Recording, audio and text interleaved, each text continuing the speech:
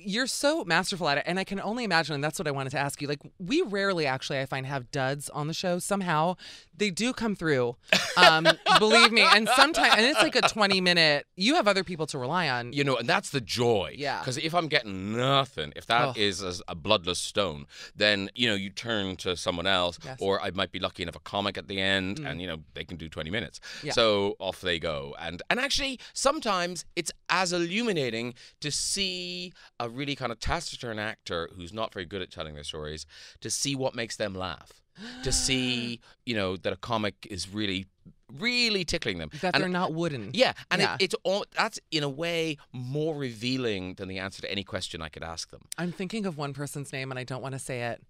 A celebrity who I felt was quite wooden on your show, but I feel like I shouldn't say it because I don't want you to get in trouble. Okay. Eris and Ord. It rhymes with Eris and Ord. Oh.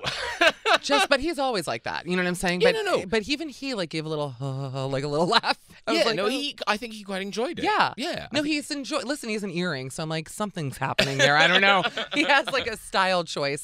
There's also, I notice it happens on your show that when people who aren't funny think they're hilarious. I think that's worse. Yes, that is bad. Oh, or there's also painful. the guest. There's also the guest sitting on the couch thinking, "But I love this show. I love this show. What this just tonight? Just I don't know. Why is it just not that good tonight?" That happens? And you're like, because you're on it.